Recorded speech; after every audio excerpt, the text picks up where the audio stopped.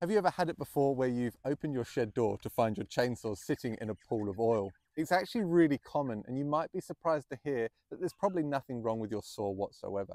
But I'm going to cover the main reasons as to why that can occur, and hopefully it's going to help you guys out at home. So I've had this saw sitting for 12 hours. 12 hours, and this is how much oil has leaked out of it. Get this off. Let me just show you firstly the oil that's come out. Having a look underneath it, we can see it's all coming out here. It's all under here. We'll pop the clutch cover off.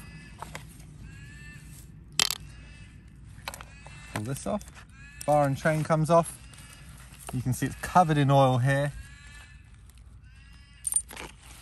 And also it's covered in oil all around here, and it's leached down the side as well. It really is everywhere. I'm going to move because we're going to get eaten alive. So as you can see, just in that short period of time, it is losing a lot of oil. And you might be surprised to hear, there's actually nothing wrong with this saw at all. It's working just as it should, how it should. If you have a look in here, you can see the oil pump, and then you'll also be able to see the oil hose or the oil pickup hose. If the oil hose, of course, has any cracks in it, then that can leak. And if the joint between the oil pump and the hose is loose, then that can cause a leak too. So pop your clutch drum off, pull your oil pump off, and just double check that there's a nice tight connection between the two and the oil hose isn't damaged or cracked or embrittled. You can also develop cracks in the oil tank itself. This is made out of magnesium, and an impact can cause a crack. It might be quite tricky to see, especially if it's somewhere on the underside, but that can of course cause a leak as well. Cheaper homeowner grade equipment will often have a plastic tank, and you'll find that that can crack as well. So double check that there's no visible cracks anywhere around, in this case the magnesium oil tank, or if you have a homeowner version, the plastic tank as well. So oil tanks have a one-way valve, and in this case it's actually underneath this plate here, so I can't show it to you. But what can happen is if that's failing, it can allow oil to seep out, and the same thing will occur. It can run down here and onto the base of the saw itself, especially if you're leaning it onto its side and you notice that it's worse. Then that certainly could be the little valve, and it's all different on every machine. It's different, so you have to double check your service manual for instructions. In this case, you take the plate off, tap the valve through, and install another one. Your one might be different, but it's certainly worth checking that that valve is actually doing its job and it's allowing air in but not air back out, or in this case it will allow oil out. On the professional models of chainsaws that have a magnesium casing, they'll have a gasket between the two of them. If that gasket wears or is damaged, or it comes unseated or rips, it's an unlikely occurrence, but if it does, that will cause oil to leak as well. So definitely check this seam if you have a professional saw, magnesium case. It runs all the way around and separates the two case halves. Double check that that's not leaking. There's no obvious weep there. One that's very obvious is it could be a tank cap O-ring.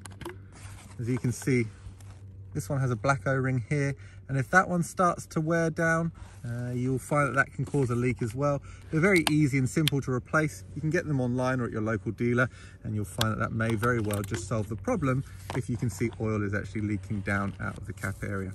Worst case scenario, you may have to replace the cap depending on the style.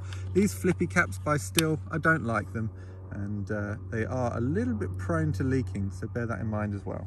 Although this one's quite unlikely, I'm going to mention it anyway. If any of your case bolts come loose, there's about 7 or 8 that hold the two cases together. That can of course create a gap between the two case halves, and that can also cause a leak in your oil tank as well. You may notice, if that is the case, that you're going to be sucking air as well. You may be burning oil. So there's normally accompanying symptoms if there are loose case bolts. The least of your problems is leaking oil, really. It really is. But it's very unlikely. I've never heard of it, but it is a possibility. If those bolts haven't been tightened, if they've come loose, it can cause you to lose some oil, but I think they're going to be much more troublesome issues and running issues that you're going to run into first. The last two, I would say, are the most common causes of oil leaking from your saw. The first one is residual. There is a huge amount of oil that's getting pumped out of here as you're using the saw, and it covers all of these surfaces. And if you leave it over time, of course, gravity is going to act on that oil, and it's going to run down and it's going to sit in a pool.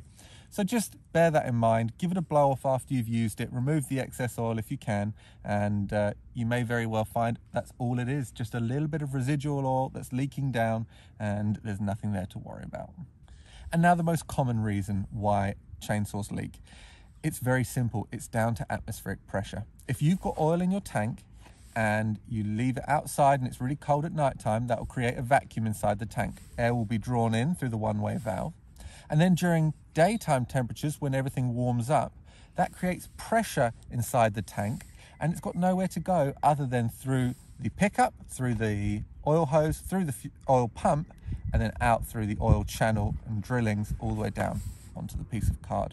I would suggest that is the overwhelming majority of the problems that people will have is simply just atmospheric pressure. The one-way valve, oil has nowhere to go other than being forced through the pump and out of the drilling. So if you want to avoid that, empty out your oil tank whenever you're not using your saw, or alternatively, turn it up on its side and crack the cap. That's all you've got to do. Just remember when you come back to it next not to tilt it over because you're going to lose all your oil, but that's all you have to do. That will stop the pressure building up and you'll find that you won't have any leaks at all. So there we have it. It's very likely that just cracking that tank cap will solve all your issues. Try draining that oil out, and apart from that, running through those other steps that we've covered is more than likely going to solve your problems. So I hope it helps, hope it saves you some money, and until next time, I'll catch you soon.